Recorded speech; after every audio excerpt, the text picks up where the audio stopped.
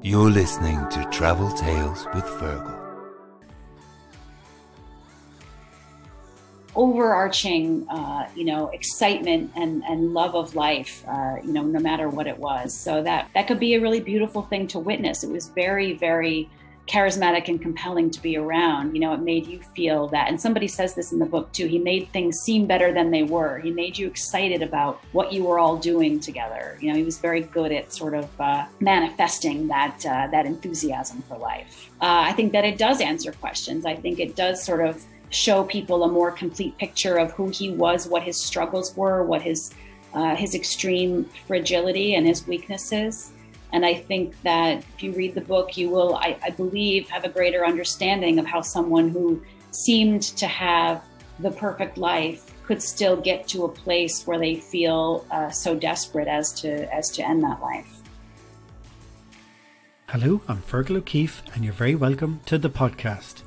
You just heard the voice of Laurie Woolever there, who was the assistant for many years to the legendary Anthony Bourdain, and Laurie has just released a brilliant new biography on Anthony. I have a very special episode today celebrating the life of Tony, with interviews with Patrick Radden Keefe from the New Yorker magazine, who has written the definitive profile of Bourdain and who was with him in Vietnam when he interviewed Barack Obama. And finally, we will hear from Paddy Daly, who was the Irish producer whenever we recorded in Ireland. They give a fascinating insight into a global star who appeared to have it all. Anthony Bourdain was the author of Kitchen Confidential and the host-writer of the seminal food and travel series Parts Unknown. He introduced us to entire cultures, places and foods. By the time of his untimely death in 2018, Tony opened up new countries and places to us through his celebration of food and travel and inspired us to go and explore the world.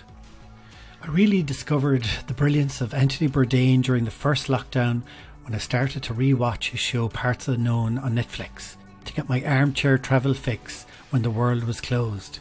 He actually inspired me to do this podcast series. One of my favourite things to do when I'm travelling is to sit outside a café, sample some local cuisine and just watch the world go by. Bourdain would often do just that on his shows, and he could brilliantly convey the emotions attached to that experience.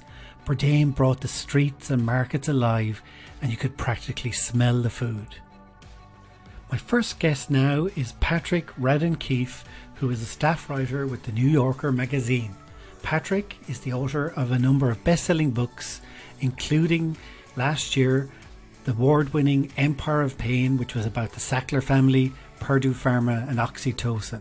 Patrick spent a year hanging out with Tony in New York and Vietnam and interviewed many friends and family for the definitive profile of Anthony Bourdain. And now we're going to have a chat about that article and about his experiences with Tony.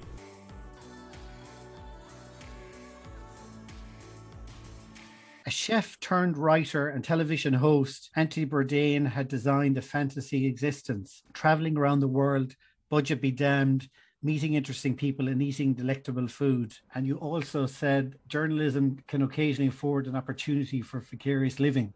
So when you did your profile for The Yorker, a brilliant profile, I have to say, on Anthony Bourdain a few years ago, you got to do that. You got to see some of that lifestyle. Must have been amazing, was it? Yeah, it was wonderful. I mean, it came at a strange time for me. I had written some very dark pieces for the magazine. I'd written a piece about the Boston Marathon bombing and a piece about the disappeared from the Troubles in Northern Ireland and a piece about the Lockerbie bombing back in the 80s in succession. And my editor said, you seem a bit burned out. What would be your fantasy assignment? And I said, I'd love to get to travel with Anthony Bourdain. And proposed it to him. I didn't know if he would go for it because he'd been written about so much at that point already, but he did. And we had this kind of fun process of getting to know each other in New York and then figuring out where I would go with him. There was a moment there where it looked like we might go to Burma, and we talked about maybe going to South America, and then I got the call saying, no, let's do Vietnam. It's got to be Vietnam. And when you got that, did you know that he was going to be meeting Obama then in Vietnam? I didn't know, and they kept it completely secret. And it was one of these funny things. I think because of the kind of Secret Service protocol, they couldn't tell me, and they were clearly withholding something from me. I knew that there was something they weren't telling me. And I was getting kind of pissed off, to be honest with you, because they were just being a little squirrely about when and where I'd meet him. And I was thinking, I'm flying all the way to Hanoi. You know, you got to give me a time and a place here. And then as soon as I got off the plane and turned my phone on in Hanoi, I had these texts and they said, now we can tell you. He's meeting with Obama. And actually, I think that could well be my favorite episode, because it kind of summed up everything about the program, kind of, meeting guests, out of context, relaxed. You get to know the person through food, kind of summed everything up, I thought, perfectly, that little piece with Obama.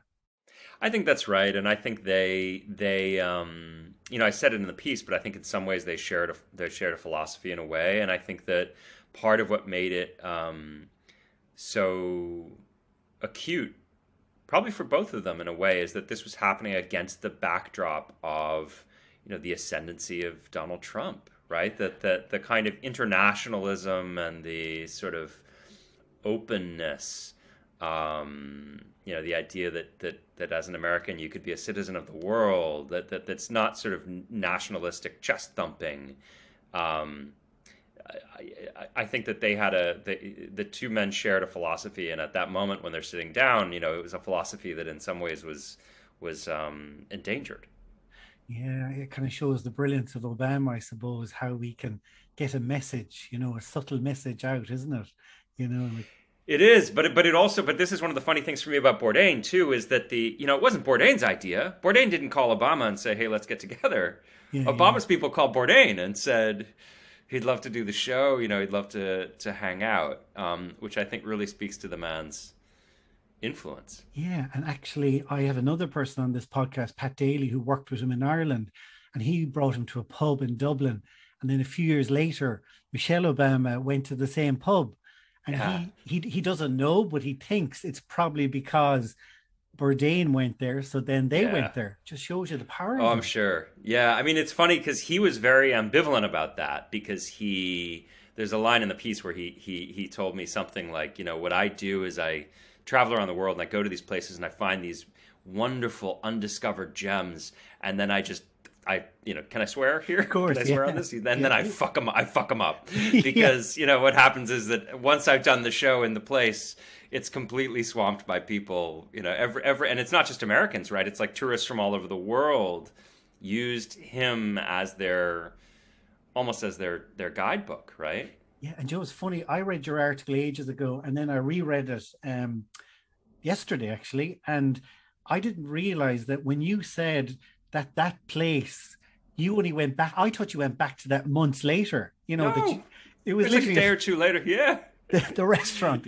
Yeah, and what was funny is, and the funny thing is, he had said to me, because he went to the place, he had the dinner, and then I told him just a day or two later, I'm going to go back and see what's going on there now. And he said almost wistfully, he was like, I wonder what it's like now. And when he said that, I thought, what are you talking about? It was just 2 days ago you went and had dinner there. And then I showed up, and sure enough, it was totally transformed. There were people taking selfies outside. There was a big sign in the window saying, we're sold out of food, go away. It was amazing to see that transformation.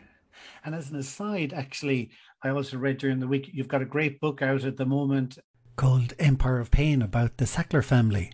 Barack Obama, it was one of his recommended reads of 2021. I was so delighted about that. Yes, he put it on his list for the year. And were you there during that meal? Did you get to see that, or was that? No. So this is some of the magic of magazine journalism. I wasn't there. I got in basically as they were eating, I think. So I met up with Bourdain just an hour or two afterwards. And there's a scene in the piece where I talk about him he's smoking a cigarette and he's started smoking again. He's still really kind of vibrating from the meeting. But I wasn't there. The way I reconstructed it was that it took some doing, but I got CNN to let me watch the raw footage. So they had all these cameras going for the whole meal. And then they obviously edited it down to about 10 or 12 minutes in the show. but they let me come in. It was really kind of virtually under armed guard. I had to go into the CNN headquarters. They put me in a room and they let me take notes and watch the raw footage of the whole thing. So that's the way I reconstructed that scene. And, when you're doing an article like that, the profile, I'm just curious that was enough for an article there, just that trip. But you spent a full year meeting different people, constructing it. How does that, how do you decide that, where my article's done now, I need to send it out? It's a good question. I mean, it's there aren't many places that give writers that kind of that long a leash, and that are willing to spend the money to let us kind of take the time that we do. It's one of the things I love about the New Yorker, and the goal is to kind of write the definitive profile, right? That with somebody like Anthony Bourdain who'd been profiled 1,000 times before. It's quite a high bar at the point where you come in when the guy's been, people have been writing about it for 20 years. But one of the virtues of the New Yorker is that they give you the time. So it's like I can take the time to track down his his ex-wife and talk to her. And one of the things that I love about it is that when you spend time with somebody, when it's not what it normally is in a newspaper or a magazine or TV, any kind of interview situation where you're doing a profile of somebody, you kind of parachute in, you see them at the film junket, you interview them in a hotel room, you get a snapshot in time. And the nice thing about the kind of big, robust New Yorker profile is that in the course of a year, things happen. And so, in my case, it was this thing where I came in and Bourdain was actually, I think, I subsequently realized, in quite a dark place in his life, and his marriage fell apart. This was his second marriage to Ottavia. But when I started writing my piece at the beginning of the year, they certainly made it seem as though things were great, and we were originally supposed to do an interview, the three of us together, and then they kept postponing it, and then eventually I met with just her. And then one day he wrote to me and said, "Hey, listen, I got to tell you, my marriage is over." Yeah, and, it was quite a seminal moment of his life, because when you read the article now, it probably wouldn't have been as obvious at the time, but now you read it, there was lots of hints to the darkness, wasn't there? Particularly, say, in France, you talk about him taking an overdose, I suppose you could call it, Yeah, I mean, it's a strange thing, when I mentioned before that this assignment for me was supposed to be just a kind of a frolic in the park, all fun and lightness. And about halfway through, I remember calling my editor in New York and saying, "God, this has gone pretty dark. This guy's in a pretty dark place." And I remember him telling me about this experience he had in France where he was really miserable, and he was by himself, and he took a bunch of kind of overdosed on medication, and then drank half a bottle of wine and passed out in a restaurant and thought he was going to die. And he talked to me a lot about death. It was a thing that kind of kept recurring in our conversations. I don't mean to suggest, I had no idea, right? I didn't know how bad things were. And he was in the beginnings of his relationship at that point, at the final romantic relationship of his life. And I had a sense that was happening, but I didn't know all the particulars. So there was a lot that I didn't know. But I certainly became aware as we went that this was somebody who was thinking a lot about, about mortality in his life and what it meant. And, you use a lovely expression. You wrote an article about him just after he died, I would say, and you said he was, maybe you hadn't met anyone who was more volcanically alive, So he's someone that you could say had a fantasy job, was volcanically alive. I mean, even, David Chappelle, I remember, sort of did a bit of stand-up at the time, which, I usually like him, but I didn't like it. He sort of was taking the mick, as in saying, comparing him to a dishwasher and having a wonderful life.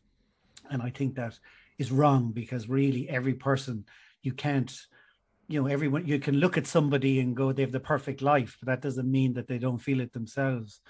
I think that's right. I mean, I would almost put a finer point on it and say that I think for Tony, on paper, he did have the perfect life, and everywhere he went, people told him, what a fantasy life, what a wonderful life you're living.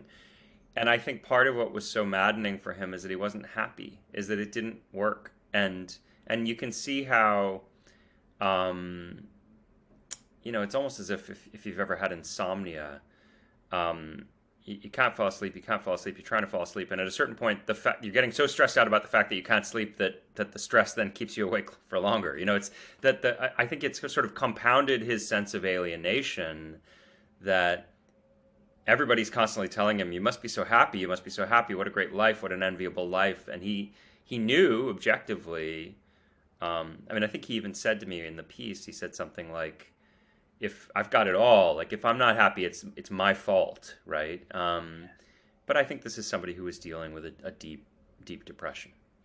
That's true. Actually, you mentioned about an episode in Sardinia where he said, "What do you do after your dreams come true?" I thought, that kind of summed it up. But, for what was he like sort of off camera? Was he very similar? Was he the same person, or was he a different person? You described in the article about a few times you went out with him in New York. Well, it's funny, if he was a performer. And so, if you ever spend any time with, certainly with actors or comedians or politicians, I think this is true of as well.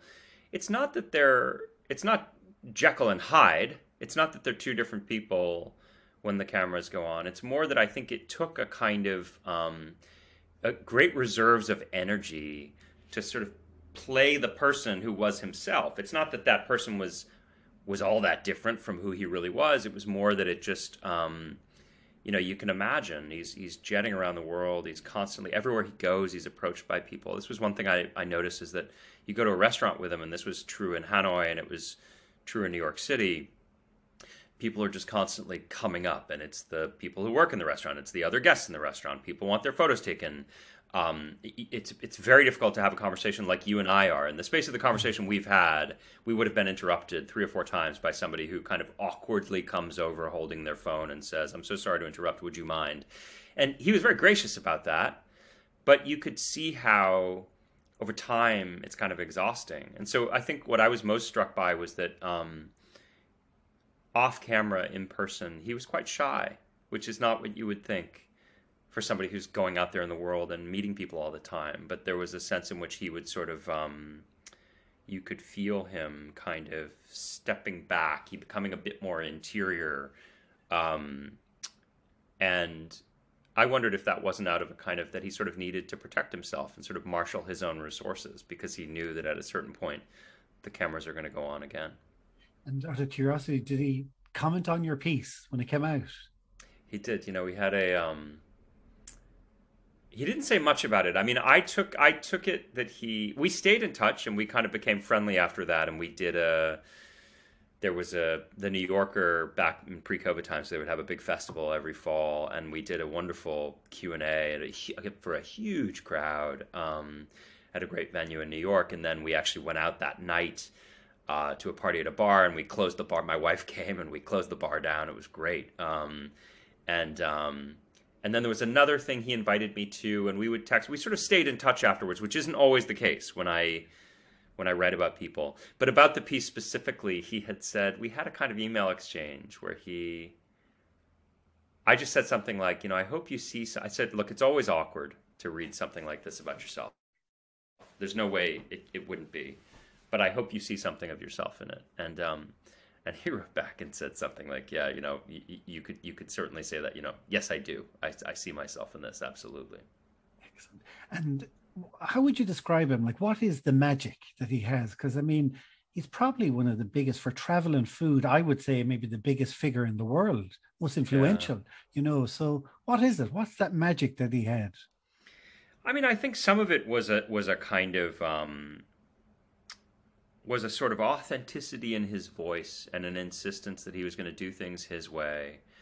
And he changed. One of the things that was interesting for me about doing that piece and spending a year working on it was I was able to watch, not every single episode he ever made, but I watched a lot of each of the 3 different iterations of his show. And when you go back and you look at that first season, it's very, going all the way back to A Cook's Tour, it's a very different kind of show. It's a lot of gross out stuff. It's him sort of saying, "Oh my God, they eat this, and will I eat it?" And it's him, but it's you see him evolve in interesting ways.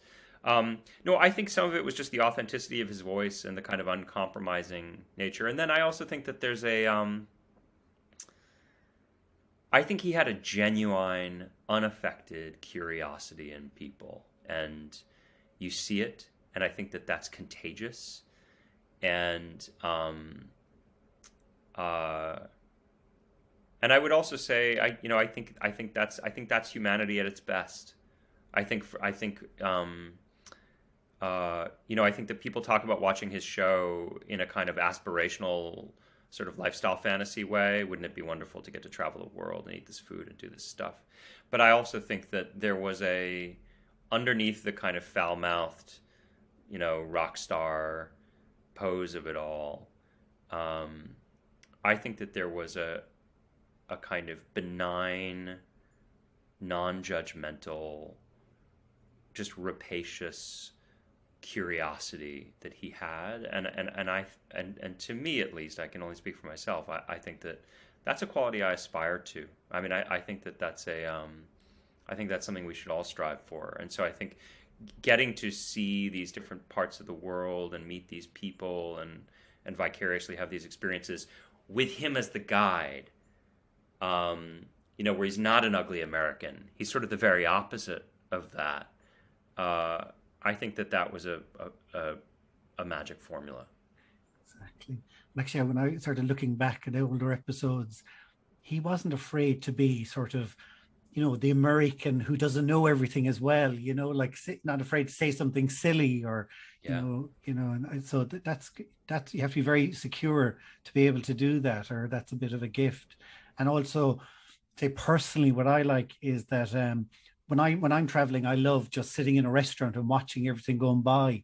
And that's kind of what that was a bit. It was a lot of it was around tables, and there mightn't have really been the conversation mightn't have been very much even, or they hardly mentioned the food, but you're getting it all. Yeah, I think that's right, and I think that's a quality that got better and better with the show over the seasons, and I actually think that some of that is down to his collaborators as well. I mean, it's very much his vision, but it was one that his whole kind of traveling circus of collaborators, they, hearing you say that about the experience of travel, I think that's right, and I think when you watch the show, part of the magic of it is that sometimes it's just him standing on a beach or having a beer at a bar alone, watching people. And you have these moments that are almost silent except for the music, but you can feel that kind of wonderful experience of what it's like to travel to a foreign place, and you're both inside it and outside it at the same time. Exactly. So thank you, and it is definitely the definitive account. I would say I would encourage people. It's called Anthony Bourdain's Movable Feast, the New Yorker article, and I really recommend people. It's spectacular. But thank you, yeah, and read his stuff. I mean, he wrote so much, and there's so much. It's funny. I think people know him as a TV guy, but obviously he was an incredible writer first, and continued to write all the way through. That's what I keep saying to people. Actually, when I meet someone that don't know him, I always go, well, the way you shouldn't eat fish on a Monday. That was him. He's like some of his from that book, Kitchen Confidential. Oh, yeah, it's gone into popular culture. It has, yeah, indeed. Yeah, he was great, and it's a great loss. But nice that we can still talk about him and experience the work today. Exactly. Did you like him? Did you really enjoy his company? I did, yeah, I did. I mean, he was, it was a bit. I felt like I knew him before I knew him, and then I think I was when I really got to know him, I think what I was so struck by was just that he was very gentle and introspective in ways that were surprising to me. And also, I forgot to mention that you were actually in Laurie's book as well. You contributed to that, didn't you? Yeah, I did. Yeah, and it's a wonderful book. I mean, I think it captures so much. It was an honor for me to, it's a little strange. After he died, I got all these calls from journalists asking me about him, and of course, when you get to know somebody, when you're writing a big profile of them, it's a very specific kind of thing. Like, I wouldn't say that we were great friends, There were big things I didn't know about it. The strange thing about writing a profile of somebody, right, is that you're not lifelong friends. You sort of come in for a period of time, but then you're having these quite intimate conversations, right? I was asking him, I was really going for the jugular and asking about his first marriage and, the dark days of drug use and what he was really hoping for when in the early days when he was trying to be a writer and kind of write his way out of the kitchen. And so there's a sort of it's almost like a therapist or something where you don't know the person as well as their friends or their family know them at all, and it's a kind of time bounded thing. But the nature of the interaction is such that you have these quite intense, deep conversations about life. So yeah, it's a strange thing. I mean, I was honored to be included in the book, and yet at the same time, many of the other voices in that book are people who knew him much better than I did. One thing in your article, you got him talking about, he's not there for birthdays, and I know people very well. In a way, that's describing him, because he was saying I get to know people very well for a week. Yeah, and for a week at a time. That was very honest of him to say that. Yeah, I think that's right. I mean, I think that made him. For some people in his life, that was a difficult reality, right? But look, to the honesty, I mean, this was part of what was thrilling about writing about him, is that sometimes as a journalist, sometimes you meet people. I don't do sports writing, but I think this is probably the biggest danger in sports writing, is that you watch a basketball player or a soccer player do something amazing on the court or on the pitch, and they're out there and they're just Mozart with a ball. And then they get off, and an interviewer sticks a microphone in their face and says, "How was your experience with the game?" And they say, "Oh, well, I had to bring it all, and we did teamwork, and it was great." And and they're very inarticulate. They can't express the brilliance that they've just shown you. It's intuitive, and it doesn't translate into their ability to narrate what they did. And occasionally, as a journalist, you're lucky enough to meet somebody who's just very, very good at expressing their own art and emotions. And Bourdain was one of those people, right? That he did a better job of sort of conveying what was happening with him than I ever could have. And that's as a journalist, that's a gift when you encounter somebody like that.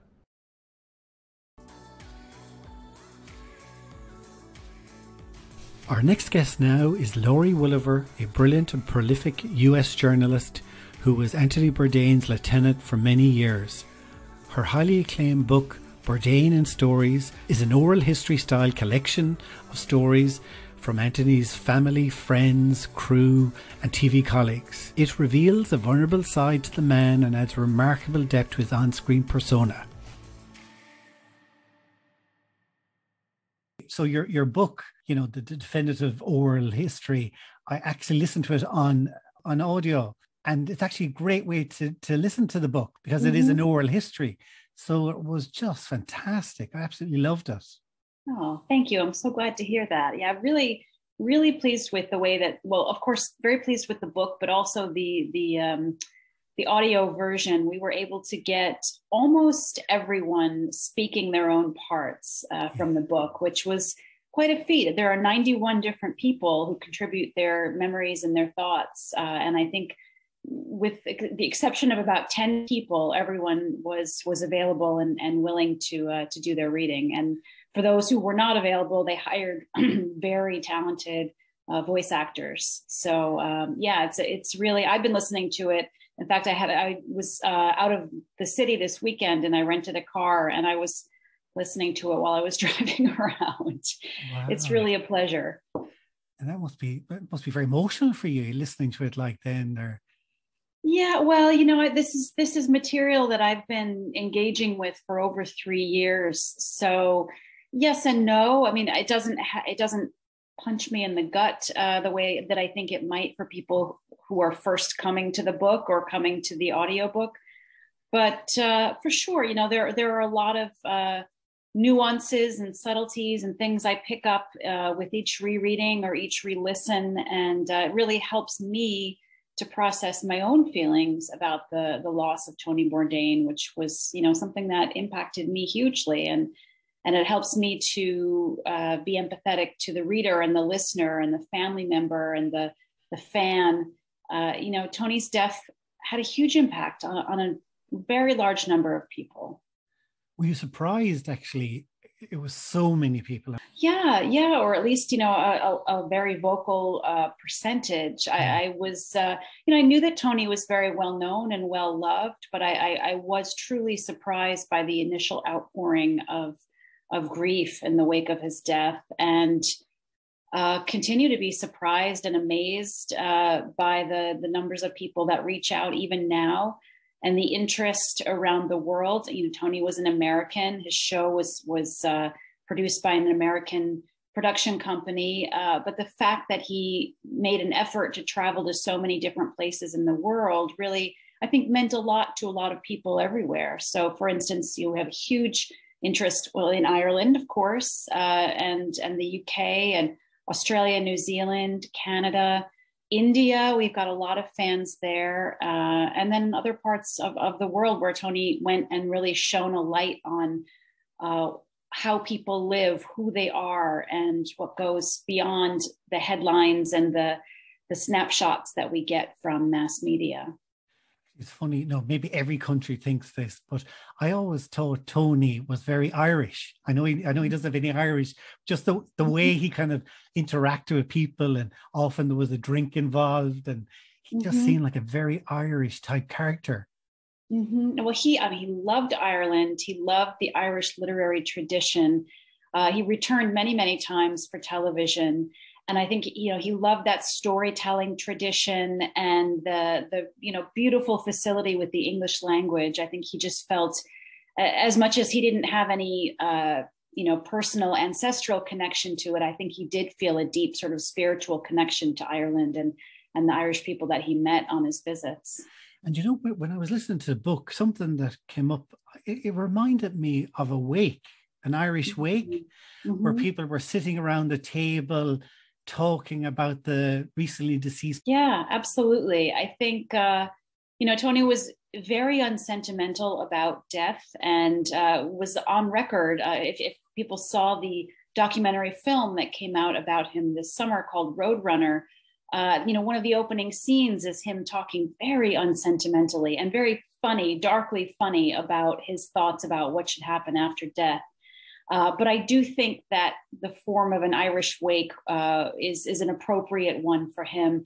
There was a private memorial in New York a few months after his death, and it really took that form. And we were in a big room. There was lots to eat, lots to drink, of course, and maybe 100 or fewer people, probably about 75 people, telling stories and telling jokes and sharing their memories, and kind of helping each other to laugh and remember the best parts of Tony through their stories. So yeah, this book is definitely a form of that as well. It's not all fun and games. It's not all lighthearted. There are some dark, sort of difficult truths and some unflattering stories in there, but that is the kind of honesty that I think that Tony would have wanted in the retelling about himself too. He was unsparing when talking about himself. He was honest. He was very upfront about his mistakes and his cases of bad judgment. So, I wanted this book to be as honest and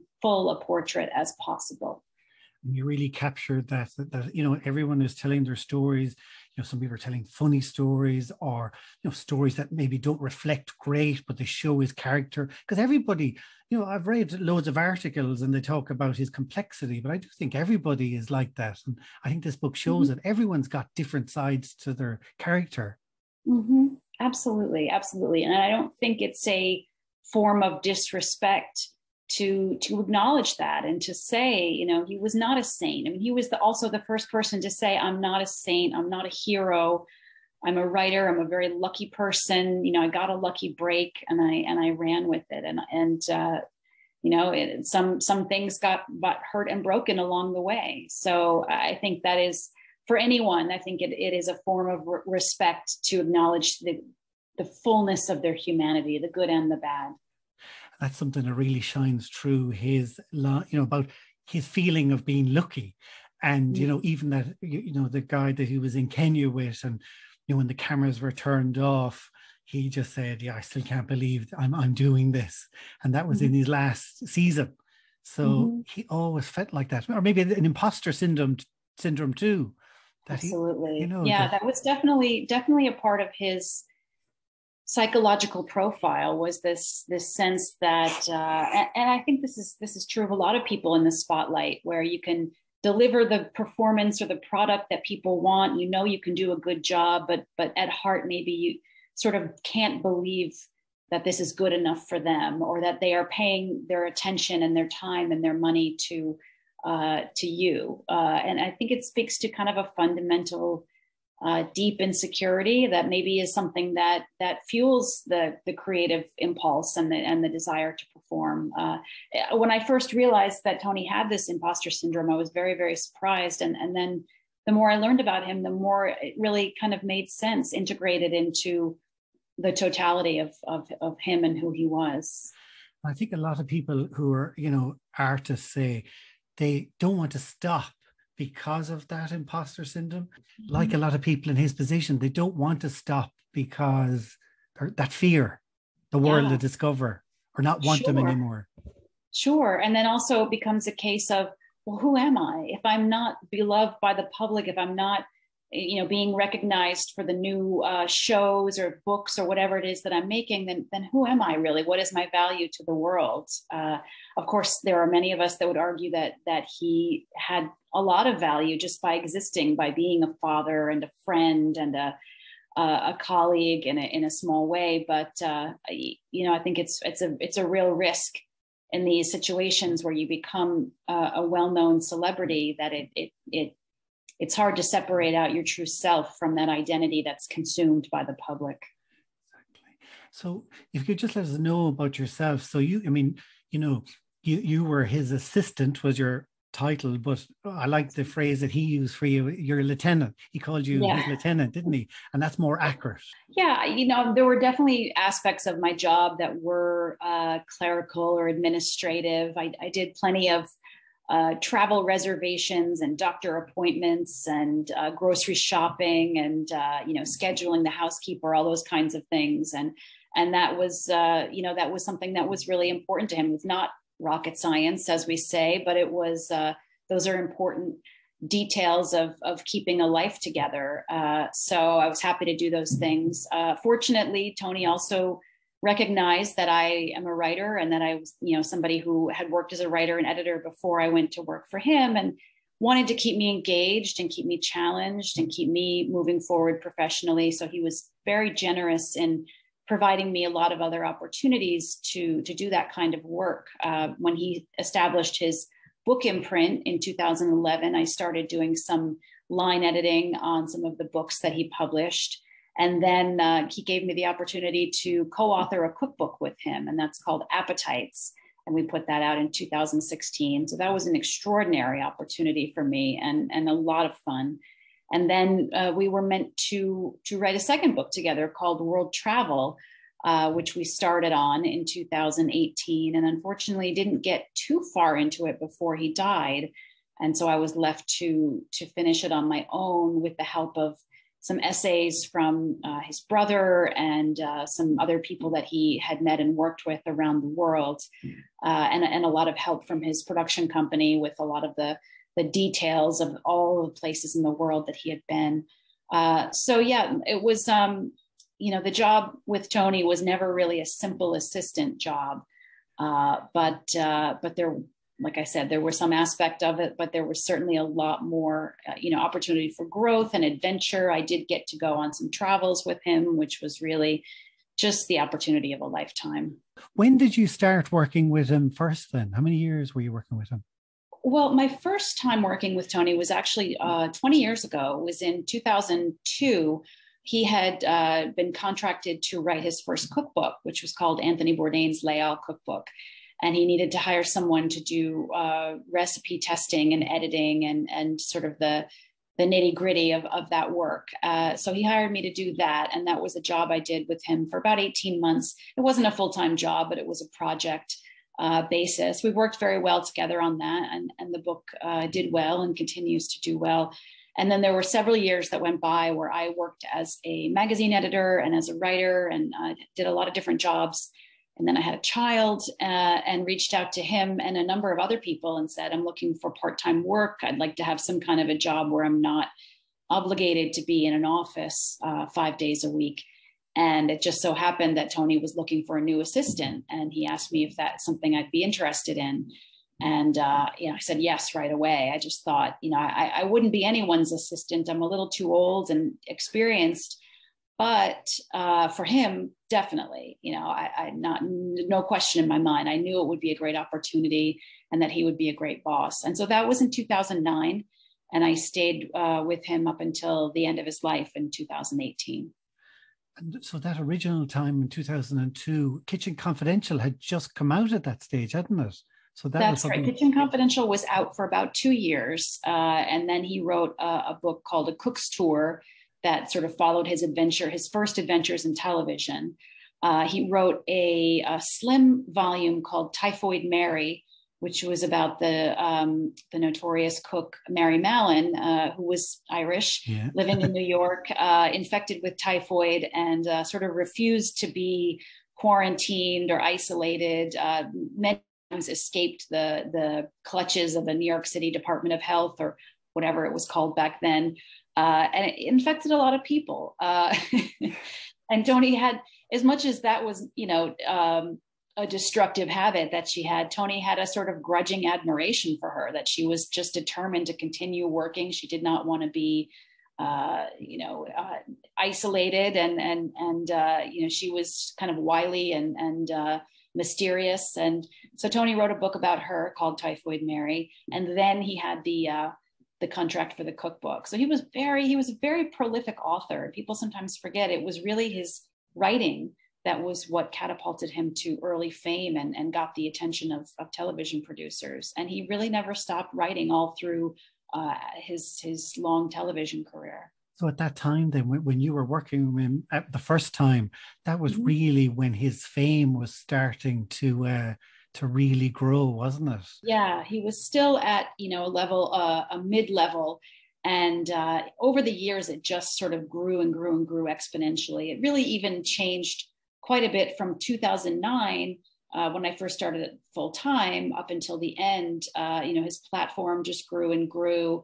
Of course, media changed quite a bit in that time as well. So suddenly there were all of these different platforms on which to promote and expose oneself. So, the rise of social media, the rise of streaming video, all these things really just added to his visibility. So I really did get to sort of see him at many stages of fame and success. Did you think he changed over that time? I think he changed in some ways, but I think fundamentally he stayed the same, which is to say that he was a slightly socially awkward, kind of shy and self-effacing person, a goofy guy with sometimes a very adolescent sense of humor, which I, personally love and just really resonated with me. I do think he became in public and in his on-screen persona, I think he did become much more confident and more worldly and more comfortable, being able to talk to strangers, being able to assess a situation.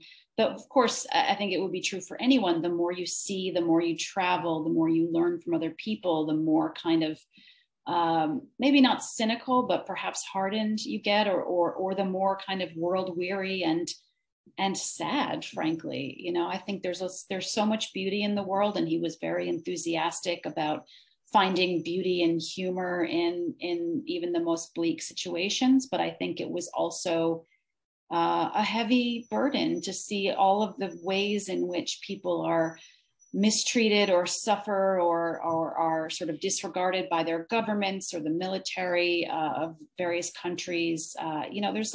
There are a lot of very sad, very desperate stories that he came across in his time on television. And so I think that can really erode the soul in a way. It can make you feel maybe a little bit guilty about your own privilege, and maybe just a little bit helpless. How can I as one person possibly help people, or how can I come into a situation that's very desperate, say in Haiti in 2010 after their massive earthquake, as an example. How can I come in here with my cameras, make television for my benefit, and then get in a plane and go home to my clean running water and my secure home and my income? It's I think it really does take a toll on a person. True. And there was another time he was in Beirut, I think it was, wasn't it? Mm-hmm. When there was a war started, and that's right. So it can be very difficult, can't it? Yeah, and that's some of that gets discussed in the book as well. That there was just they went to make a show about the sort of the new cultural developments in Beirut, and the new hopefulness, and the new sort of Western influences, and the freedoms that young people were enjoying. And in the middle of that, there was a 10-day war with Israel, and they saw how quickly things can change, how some people's lives can be destroyed for no fault of their own, just because they're in the wrong place at the wrong time. And I think it really changed his outlook on a lot of things. It also was actually the catalyst for a very happy development in his life. Tony had been dating a woman, Tavia, back in New York, and they weren't terribly serious, but he was so shaken up by the events in Beirut that he came back, and they decided to have a child and to get married and to seize the day and live for the moment. So it's in some ways a happy thing. The birth of Tony's daughter came out of the tragedy that he saw in Beirut. And there are some of the people that really shine through in the book, like his daughter, Octavia, Nancy particularly, I thought, and also Christopher, his brother. Yeah, absolutely. So Nancy Bourdain was Tony's first wife. She was his high school sweetheart. He graduated high school early in order to follow her to college. And they were married for 20 years, but they were together from the age of 14, 15 years old. And she is a very, very private person. And I really had almost no contact with her until after Tony's death. And I was very, I did not expect that she would talk to me, but she did. And she talked to me a couple of times. She was extraordinarily generous with her time and her memories. And she really adds a lot to the book. I mean, she's a voice that we just haven't heard from before. So very, very lucky to get her. And then Tony's brother, Christopher, also hugely generous with his time. He also gave me access to the entire family photo archive. So there are some really extraordinary and adorable and funny family photos in the book that Christopher gave us access to. And Christopher shines a lot of light on the family dynamics. And I think that also goes a long way toward explaining who Tony was as a person. Exactly. And I think, even with Kitchen Confidential, say his own book, he just brushes on his early days. So that really shines through in this book. You get a great picture of his early years, which really shows his character, his relationship, his brother and his father and his mother. That really comes through. Mm-hmm. And I was very lucky to speak with Tony's mother before she died, Gladys Bourdain. She was a very strong-willed, very opinionated woman. And one of Tony's friends says in the book, Tony's father is where he got his sense of humor, and Gladys, his mother, is where he got his snarl. And I think that's very, very accurate. From all accounts, their father was a very gentle, funny, easygoing, very, very smart, but very kind of just content to read books and listen to music and live a quiet life. And Gladys was, extremely, also brilliantly smart, extremely opinionated, very ready to point out other people's faults and flaws and mistakes, and very, very rigid in some ways. So it's a really interesting combination that came together in Tony and Christopher. Yeah, and Christopher, when he's talking about his mother at the start, he was kind of describing her as if she was like a housewife at home, and she actually was a very successful career person, wasn't she? So Yes. She was in the New York Times, an editor in the New York Times. That's right. That's right. I do think that she followed initially. This was, of course, her children were born in the 1950s and 60s. And I think she did follow that. At the time, what was very normal was for the mother to stay home and raise the children. And then once they got to be a little bit older and more independent, she did start to work more. And then she did spend 25 years as a copy editor at the New York Times, which, as Christopher said, it was just the perfect job for her. She's very persnickety about language, very, very smart and a brilliant writer and, voracious reader, fluent in French. She lived in France on and off for a while. So this was just the perfect job for her. And she was very instrumental, really, in his career from the point of view of getting, was it David Remnick? She knew his wife and put the article in, that famous article, which led to Kitchen Confidential. So she was very instrumental, really, wasn't she? Absolutely, absolutely. It was, it was a series of good, well-connected people and good luck and good timing. And I'm not sure every adult man's mother would interfere in that way, but it worked out so well. Tony had written this essay really just for the entertainment of himself and his friends, and his highest ambition for this piece was to publish it in a free weekly newspaper in New York. He tried to sell it to one place, the Downtown Express. They didn't want it. He went to the New York Press, and they said they wanted it, and then they ultimately killed it. And Gladys, just as a favor, asked her colleague to give it to her husband, who just happened to be the editor-in-chief of the New Yorker magazine. So really was, if either one of those free weekly newspapers had taken it, that might have been the end of the story. There may never have been a Kitchen Confidential, because I don't know that they had the same readership or cultural impact that the New Yorker, I'm sure they did not have the impact that the New Yorker magazine has. So it was just a lot of really good luck and things just being timed exactly right. But also what came out of the book, I think it shows, is that Tony, he was very ambitious as well and a hard worker. Mm-hmm. So at the time he was working on his writing as well as the cooking, he was ambitious to succeed in the writing. Absolutely. Absolutely. And I think there was part of his polished public persona that he made it seem that this was just something he did for fun and really just to entertain his friends. But the truth was that he was very, very ambitious and focused for a very long time. His friend Joel Rose, who was a good friend and a co-author and also something of a writing mentor, talked about how from the mid 1980s, Tony was sort of laying himself at Joel's feet and saying, I want to be a writer. I want to be published. Can you help me?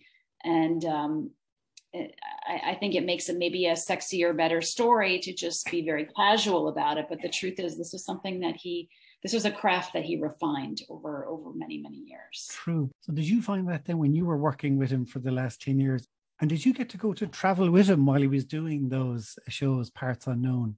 I did, not on a regular basis. I was sort of the holding down the fort in New York, and there were so many trips that they took. But I did at a certain point, I started to go on one trip a year. He said, choose any location from our from our seasons list, and I'll pay for your expenses, and you can just kind of come and see what we do, hang out, do your own thing. If you want to write a magazine story about the place where we're at, you can do that. So it was this wonderful perk of the job. So I did get to go to Japan twice. I went to Sri Lanka. I went to the Philippines, Hong Kong, and someplace else I'm blanking on right now. But it was a really in Vietnam. That was my first trip with Tony, was in Vietnam in 2014. So I just, it was, what a gift, to be able just to see him at work, to see these places, to experience the food and the culture and the smells and the sounds was really, really special. Towards the end of the book, when you're talking about his last year or so, like it's quite emotional. I must say, for you, I must have found it very emotional. I found it very emotional. I had a friend who died by suicide. So I could really relate to everybody talking about guilt or that feeling of, oh, if I could have talked to the person, I could have done something.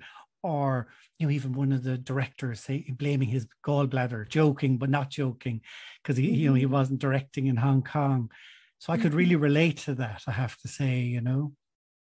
Yeah, it is a very difficult aspect of you know, the grief of a round of suicide, is that second guessing and that wishing that, you know, one could have had an opportunity, you know. And the truth is, a lot of us, you know, we knew that Tony was having a hard time that week, and there were any number of us who reached out and said, "Are you okay? Is there anything I can do? Please call me. You know, let's just, you know that you are supported and loved." And unfortunately, it didn't change the decision that he made for himself. So I think it's very important for survivors of suicide to forgive themselves and to recognize and understand that this was a decision that someone else made. This is a mental health crisis that someone else was having, and unfortunately, we don't have control over those things, and certainly not you know, in retrospect. But it is very hard. And these were conversations that a lot of us had with each other for a long time about the last time we spoke with him, how we thought he was doing, you know, if only. But, you know, unfortunately, it's not the way things turned out. So I do hope that people reading this, especially if they've lost someone to suicide, you know, will recognize themselves in it and be able to forgive themselves, because it's, unfortunately, when somebody makes that decision, if they're determined to do it without detection, there's really nothing you can do, you know.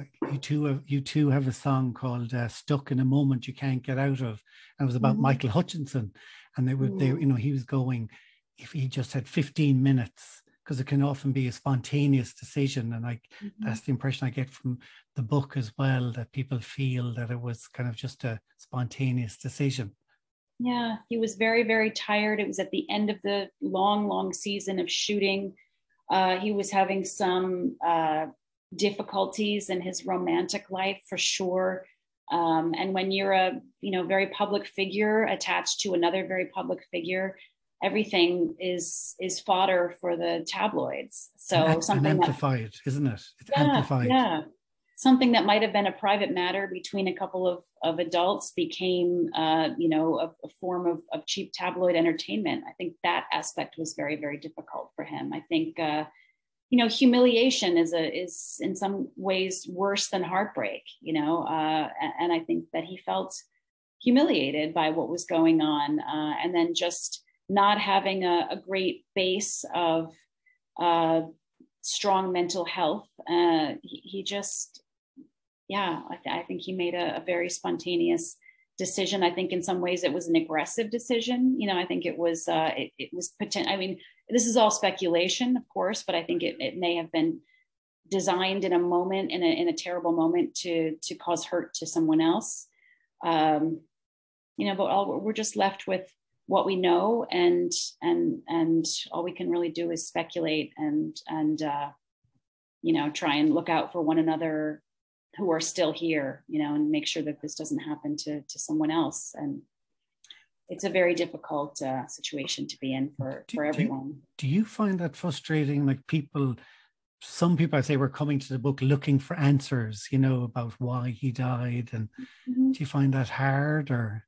No, I think that's a legitimate, it's a legitimate inquiry. And I think, I don't think this book answers everything in a sort of tie it up in a neat bow mystery novel kind of way, but I think that it does answer questions. I think it does sort of show people a more complete picture of who he was, what his struggles were, what his extreme fragility and his weaknesses.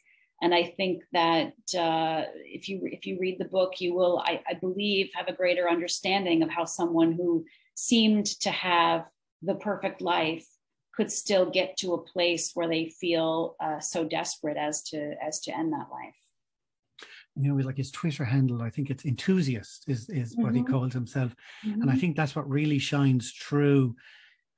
like actually during lockdown, when Ireland was in lockdown, I started watching Parts Unknown again to get my travel fix. And there's such uplifting programs. And I think that comes true in the book as well. Behind everything, he's a complex person, but really he's an uplifting, positive, curious person. And I think that really shines through in the book. Absolutely. I mean, he could find the excitement and the romance and the drama in the most mundane things. I remember one of the last conversations I had with him, we were recording for my podcast actually, and he was talking rapturously about breakfast cereal. He had just sort of rediscovered the childish pleasure of having a bunch of boxes of breakfast cereal to choose from every morning. And I think he had gotten a certain limited edition of a cereal that crunch berries, maybe that was all berries or something silly. And he was as enthusiastic about that breakfast cereal as he was about, discovering the little bars in Tokyo for the first time, or flying to Antarctica. I mean, he had this overarching, excitement and love of life, no matter what it was. So that really, that could be a really beautiful thing to witness. It was very, very charismatic and compelling to be around. It made you feel that. And somebody says this in the book too, he made things seem better than they were. He made you excited about what you were all doing together. He was very good at sort of manifesting that enthusiasm for life. Exactly. Like you can see it, say in Parts Unknown, he brings out the best in his guests. It's that electric, or even with food, it's like, it's not the fancy. He always seems uncomfortable actually when he's having a fine dining experience. It's like in a diner, like there was one where he's in a diner and he's eating a burger and he's got a hot dog ready to go, and the smile on his face, he looked like he was enjoying that more. Yeah, I think he liked good food in any context, but I think you'll see more and more throughout the years that fine dining sort of lost the excitement appeal for him. There's only so many ways you can have a foam or a very tortured little piece of pheasant wing with a pickled something on it. I think that that as time went on, he was more interested in the food that was accessible to more and more people, that tasted delicious and cost $2, versus something that was an extremely exclusive experience. And you probably would have been in touch with him more than any other person in the last few years. So it must have been lovely to be able to interview all those people. I mean, I assumed you would have known, say, Christopher or Nancy, people like that, but to get to meet them and talk to them, it must have been lovely, was it?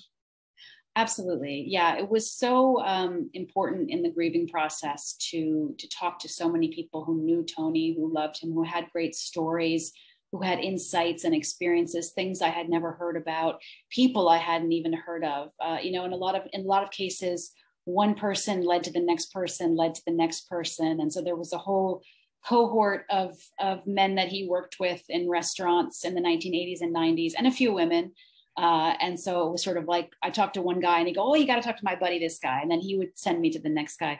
So it was really, really special, not only to talk to the people I hadn't met before, but even the people that I had good working relationships with, because we never really had the time or the inclination to sit down and really talk about Tony in a very true and honest and deep way. I think in part because we all wanted to maintain some professionalism and some loyalty, and you don't want to say too much about the boss, and so once he was gone and there was the stakes were different, it was everyone could really open up and speak from the heart about their impressions of him. And so that was very very useful to me, and a lot of people that I interviewed said to me as well that it was cathartic in the extreme to have a structured way in which to sort of talk about Tony and process what had happened and the impact that he had had on their lives and their careers. It really is the definitive account. You really show, as I said, his complexity, but what a lovely person that he is. And I think I read in an interview that you said, you'd give anything to just have him back. If he were still around, I would gladly make any, buy the movie tickets, get the whatever it is he needed. So unfortunately, that's not possible. So if I can help tell his story, that's the best second prize. Now our final guest is Irishman Paddy Daly, who worked on many shows with Tony, and he gives a great insight into what it was like to work with him on those shows and into the man himself. You worked with Anthony anytime he was in Ireland, basically. So, you know, what did you do with him? Like, how did that come about? So basically, I got contacted by Anthony's people in New York. We had I'm assuming they kind of reached out to a number of people, and then I shortly thereafter happened to be in New York, and I called into the office to see them, and I spoke to them. And back then it was Lydia and Chris who were the main producers. The office was considerably smaller. It was a production company called 0.0, and I just went in and met them, and then afterwards, obviously on the back of that, then they kind of agreed that they'd like to work with me, and then that's pretty much it. And then, in fairness to Anthony and Anthony's people, they were incredibly loyal. That once they came to you and you had a good relationship with you, I mean, they've come back to me multiple times with other programs since then. It was actually during lockdown. I remember I went through an Anthony Bourdain. I missed traveling. I was watching things for traveling. I started watching everything that he did, and I put on the Irish episode, and there you are with him in the episode. So that was amazing, wasn't it? Yeah, that was the layover. So basically, yeah, no, that was quite funny because he and I had worked together before, and then again, I suppose when there was a script in place or a running order in place, and the idea was that Anthony was being picked up at the airport by a taxi driver. We'd gotten a taxi driver that was there was a very typical Dublin taxi driver that was extremely talkative. He was bringing him to the Gravediggers pub. He was going to go in and have a pint in the Gravediggers pub, and then alongside that, he was going to maybe eat some coddle and drink a few pints. That's essentially what we were proposing to do. And I think literally just he landed, he's in the taxi on the way in, and the next thing, the executive producer turns to me and said, "Oh, Paddy, Tony wants you on camera." And I was like, going, "What?" Which I was completely unaware of up to that point. And I think that you can't say no, because if you say no, logistically for myself, it's more complicated. And then it's logistically for everybody else. So I kind of agreed to do that. And then I suppose we're in the Gravediggers pub and we're having a few pints and we're having some coddle, and then we're having too many pints. Then you realize, actually, hold on a second, maybe this is going to be seen somewhere. Or back on that. And at the time as well, which was kind of the thing is, this was all kind of people being into Netflix and any of these shows going out. So I was always of the opinion, this will never be seen anywhere. So I was kind of going, it'll be fine. And then, the next morning, waking up with a hangover and kind of getting up to go to work, thinking, shouldn't have done that, going out, meeting Anthony, we're going for breakfast, and suddenly Anthony says, "You're in the scene again." So that was kind of how it started. But I mean, eventually, in fairness to the executive producer, kind of got involved at one stage then and said, "Okay, you need to give Paddy a break here, Anthony," because between all of the kind of the drinking and the breakfast and everything else, like I was kind of on my mobile phone trying to sort other things out that were supposed to be happening for the rest of the day. So yes, but you know what, it's at the time it wasn't stressful. They were always, the interesting thing about that particular show was that I'm not necessarily thinking that you kind of thought you were working on something momentous, but they were always pleasant. There were long days, but the crew were always very, very nice, and you know, Anthony was nice, and they were pleasant days. You know, sometimes I'd have to kind of pinch myself and say this is work, because we would go out and we would go out and we'd work all day, but we'd all go for a few drinks in the evening, and it was all very, very pleasant, and it was all, you know, a very nice working environment. It was funny when I was watching it, you know, you could actually see on your face, you know, the next day, the look of, oh my God, here we go again. That's what I loved about it, because it looked like, you know, regular, you know, people being out, and the next day one of the guys going, "We're going to have a pint for breakfast as cure." And was that his style then? Was it quite improv in a way? Like, it was all very kind of improv, and I suppose that what I was trying to think about this, that the interesting thing about it was he could be very quiet. So you could sit in his company, he could be very quiet. But then I was trying to think about something when you and I spoke a few weeks ago just about this potentially having a conversation. I was thinking about it afterwards. I was thinking he wasn't wasteful with words. He tended to be, when Anthony had something to say, it tended to be something, tended to be not necessarily something of great importance, but certainly when he was saying something, there was a validity to it. He just didn't tend to do chit chat, and I always felt that maybe when I met him initially, I think maybe as an Irish person, that was kind of slightly disconcerting, because you kind of those silences could be initially were a little bit tricky. You'd be like, oh my God, what's going on here? But then you start to realize actually that he just didn't tend to do chit chat. But if there was a subject came up, like a movie or a book or anything like that, he was all over it. And he loved conversation, but there had to be, I suppose, there had to be a purpose to the conversation. He wasn't necessarily interested in talking about the weather. I get you. And you obviously got on well with him, because that's one thing you notice. His guests on the show are always people that he likes or gets on with. So you obviously had a good relationship with him. Yeah, I think, I mean, obviously after working together with him a few times, we liked each other. I certainly think I liked him anyway. I said, I think what's tricky initially is in the initial stages of a show like that, the producers in America or wherever the show is being made, they send you lots of materials and you look at it. So I think I had this perception of him as being sort of extremely outgoing, the life and soul of the party. And so I think then when you meet somebody like that in a work context, you're kind of maybe in a way you expect that they're going to be like that. So that was my perception of him. When then in fact at phase 7 I met him, then initially he's quite shy. So I think I started off probably with the wrong perception of him. But when you start to settle back in and you start to become comfortable in the silences with him, like he was a nice guy and he was, as I said, extremely easy to work with. The interesting thing is he had a genuine interest in people. I think what made him especially unique is he wasn't interested in promoting himself. I don't think it was ever about him. True. And that's a great skill. It was never about, you find it all the time. You find presenters whereby the show becomes about them. Whereas the great skill that he had was, it was never really about him. It was, I don't know if the word is vortex or whatever, but in a way, he simply was the vortex through which the kind of guests could almost talk to the audience. And he had this great ability, because maybe I don't know if it was because he was awkward or because of his shyness or because he was genuine, but he certainly was in a great place that he connected with people from all walks of life. And he had this great, and he was extremely, I think why somebody that came in is extremely unique is that he was incredibly bright, incredibly film literate,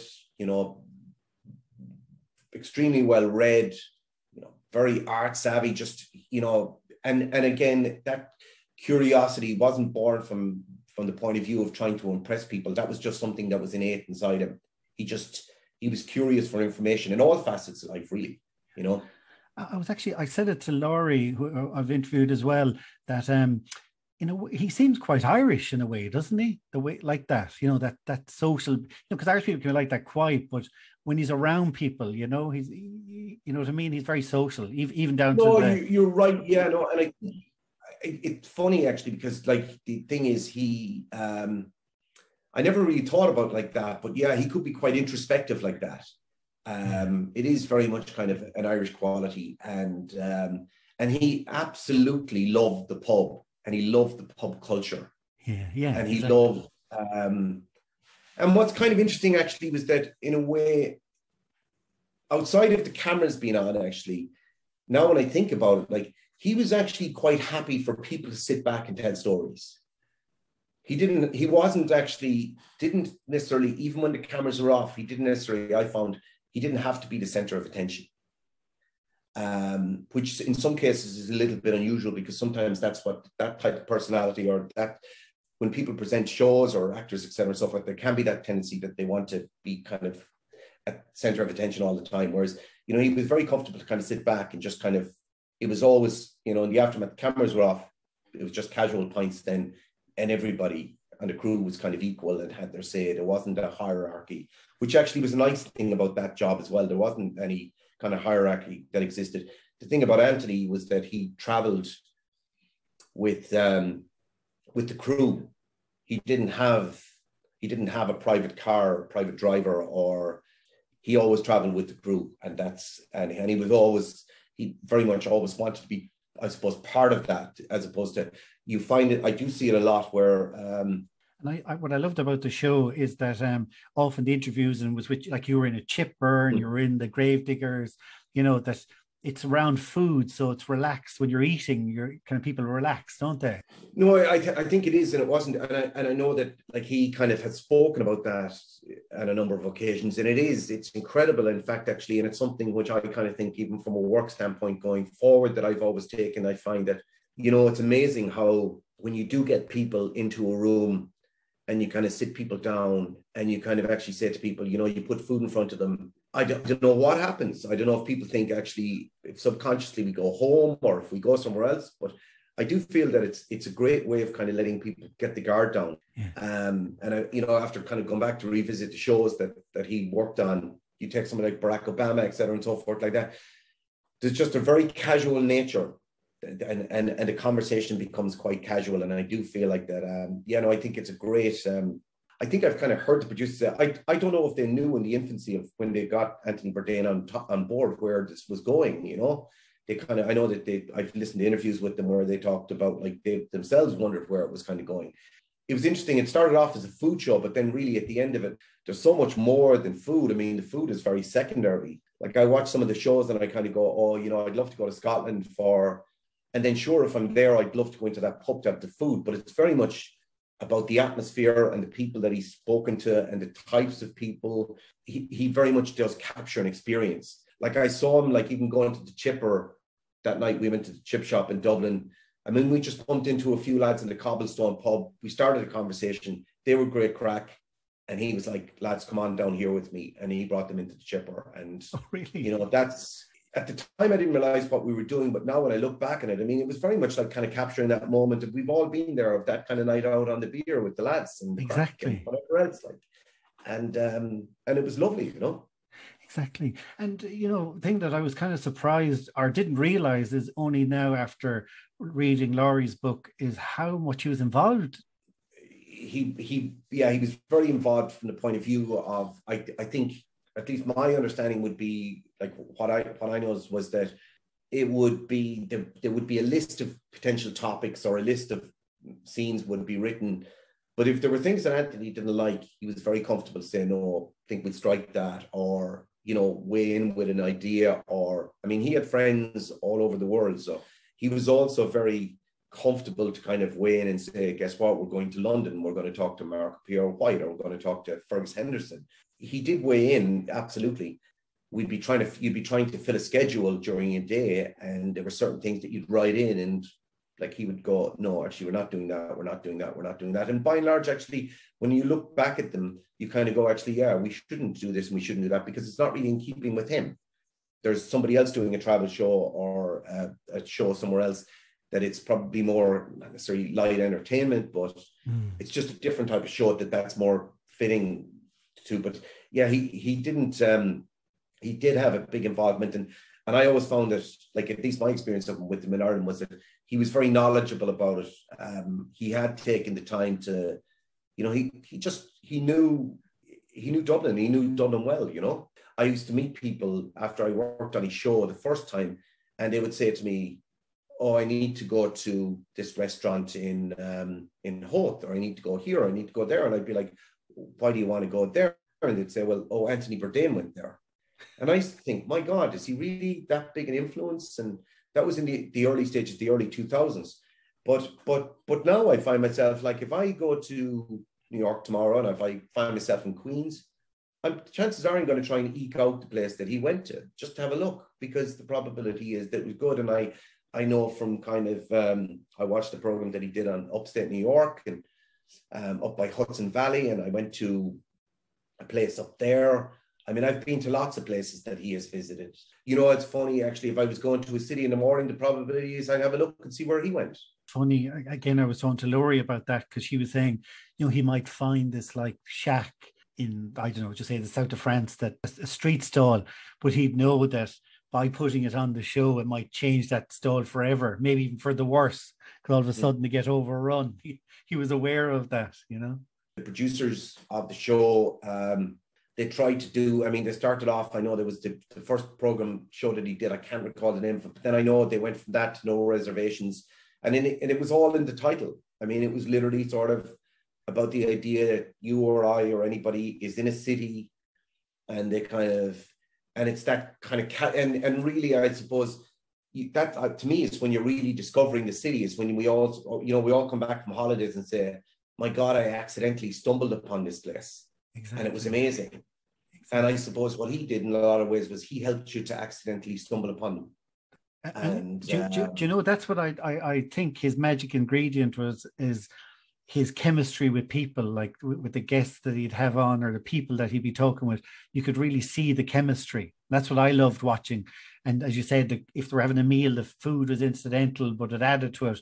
But it was the chemistry. And I think he had that with you as well. Like you could see, obviously liked you. He had people he liked on, no matter who they were.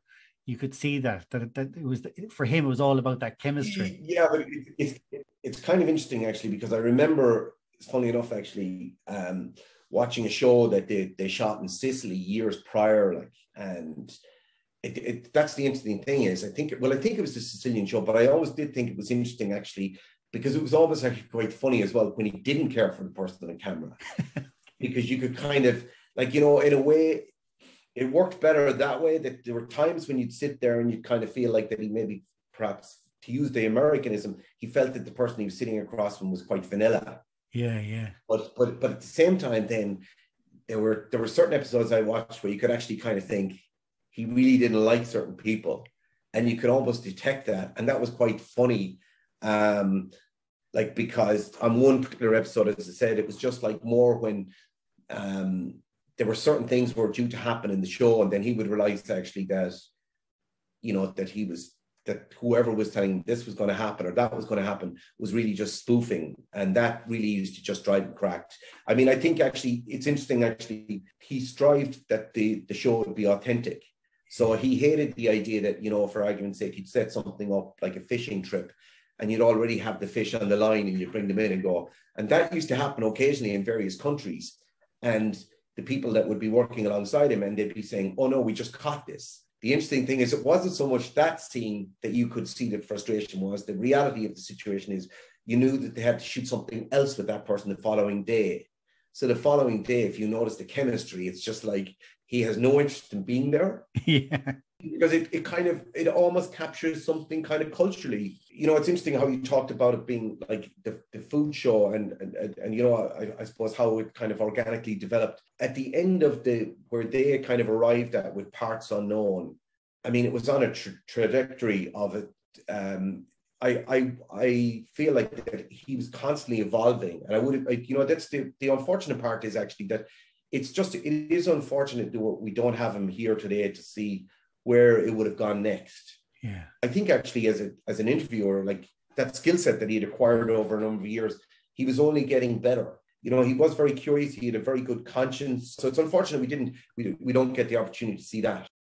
Exactly. Like that interview with Barack Obama in Vietnam was just brilliant. It's probably one of the best interviews with Barack Obama, because you got to really see Barack Obama. You know, he kind of asked him about, does he do this often? And Obama is saying, you know, never. He needs like an entourage of people, and the restaurant has to be closed to go to a restaurant. And then he started talking about Indonesia and eating over a stream and seeing the fish going underneath him. So you learned. It was a brilliant interview, you know.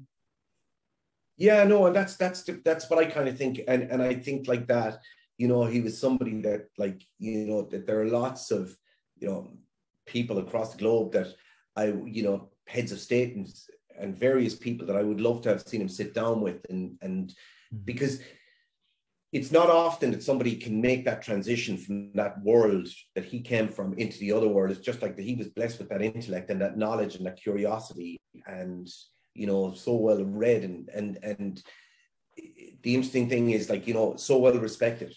I remember actually we brought him to Matt the Trasher's in Dublin, and he went in and he had a pint of Guinness there. And I remember thinking afterwards, when Michelle Obama came to Ireland, she went to Matt the Trasher's. I often wondered, was it because the people done the research, and was it because of the Bourdain thing? Wow. You know, and it wouldn't have surprised me. Yeah, sorry, but last question. So when he asked you that, like in the taxi, were you in shock? Were you?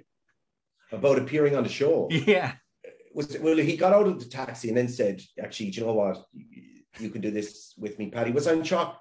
Not really. I just remember thinking, like, you know, it's kind of funny because you just kind of go, like, oh, geez, maybe I should have worn a different shirt. Maybe I should have done this. It's this kind of nonsense like that kicks in. Got the haircut.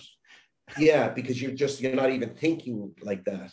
But was it a shock? No. I mean, you know, I was familiar with the way in which he worked, and it was a lot of it kind of was on the fly. And I get it now, because you see how it makes it so much easier when there are two people in a scene, you know. Yeah. Because and the interesting thing is, like, it's actually funny you say that now, because now when I think about it, like, it really takes the spotlight off him as well. And it makes it about the venue, and it does take the spotlight. And like when you have somebody kind of answering questions, you know, kind of they could have adopted another approach, and he could have just walked into the gravediggers and said, "Hi, I'm blah blah blah," and he could have stood there.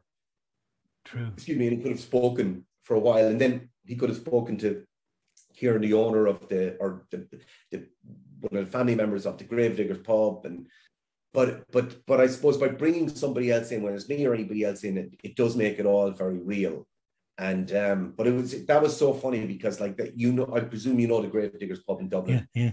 Like, it's so great because, like, it doesn't matter who goes in there or what goes in there. Like, you know, they're going to slag you off, and they're going to tell you this and tell you that and blah blah blah. But it's the best. I mean, it is the best kind of banter, and he absolutely loved that, you know. And actually, I will say one thing now that just kind of sprang to mind. I mean, I noticed in the aftermath of that, I mean, he was really good with his time, because I know Kieran from the Gravediggers is a chef, and brilliant chef. And Kieran was, you know, a huge fan of Anthony's, and Kieran, like, you know, he kind of, in the aftermath of filming, he afforded time with Kieran. He was great. We all sat down, we had pints and everything like that. And that was quite lovely. But one of the other things that I always remember about him, and I thought, like, how he was so generous with his time in a way. And it was probably actually Laurie that I reached out to now, come to think of it, that I didn't even realize it was her. But Fingal Ferguson, that owns Goobeen Cheese, his mother, Jana, the founder of Goobeen Cheese, had written a book. I think it was called The Farm. It was about to be published in America, and she needed to get a blurb on the back of the book, and her publisher had asked her, could she get a blurb? And Anthony Bourdain and myself and a group of us on a different show had traveled down to Goobeen and had filmed there. So Fingal called me and asked me and said, look, is there any way that I could write a blurb for my mother's book? And I said, sure, look, I'll ask. So rather than contact him directly, I just decided I better adhere to the correct protocol. So I went to the exec producer, I think, and they just said, look, you know him, you can reach out to Laurie or reach out to his PA directly and just ask him. So that's what I did. But literally within the space of 24 hours, certainly within 24 hours, I got a reply. And the reply was, you know, if I die and I go to heaven and it looks like Goobeen, I'll be a very happy man. Wow. And that was the blurb, and that was the blurb they put in the back of the book. But I love the fact that, and I think it's a great thing, something we could all learn, but that's what, I mean, I don't know if Laurie would have concurred with this, but I always love the fact that, like, he was very much, like, if somebody asked him a question, or if there was a favor, or there was something needed to be done, he had that great ability of dealing with things there and then, as opposed to perhaps like, oh, I'll put that on the long finger, or I'll do this, or I'll do that. Because I know that I was in a car with them, and we were traveling somewhere, and somebody called, and it was somebody looking for a blurb or something on the back of the book.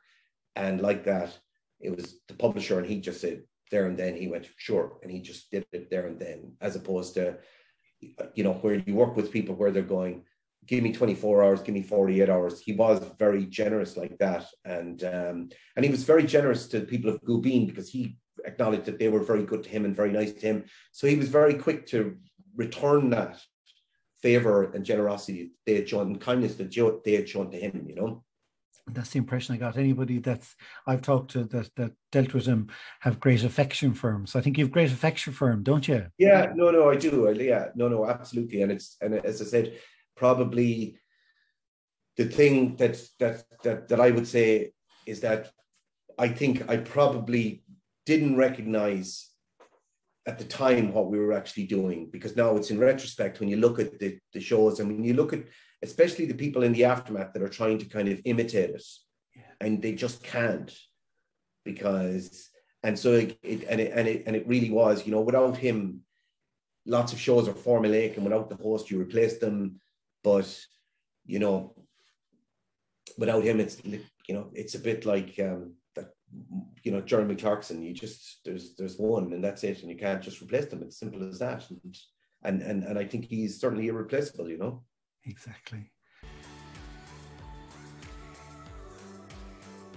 I would like to thank Laurie, Patrick and Paddy for remembering and celebrating the life of Anthony Bourdain and giving us a great insight into the man himself. I'd like to dedicate this episode to my great friend Louise, who I was lucky to have spent time travelling with. If any of these issues we discussed today affect you, then it is always good to talk, and there are numbers on the Samaritans website here if you need someone to talk to. Take care and safe travels.